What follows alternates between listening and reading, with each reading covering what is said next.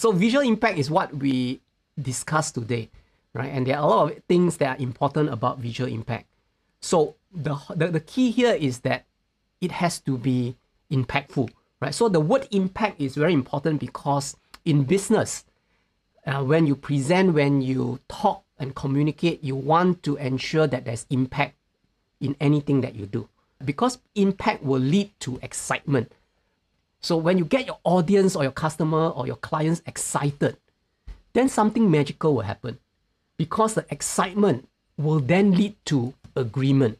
When your customers are excited, they kind of agree with whatever you say, and they tend to believe you because they are also excited already.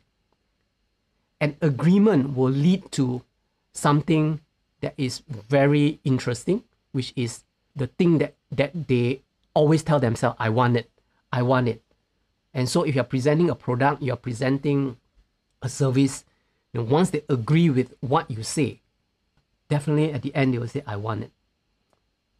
And that is where you will give them the satisfaction of owning your idea, owning your product, owning the service, that you're trying to impart to them.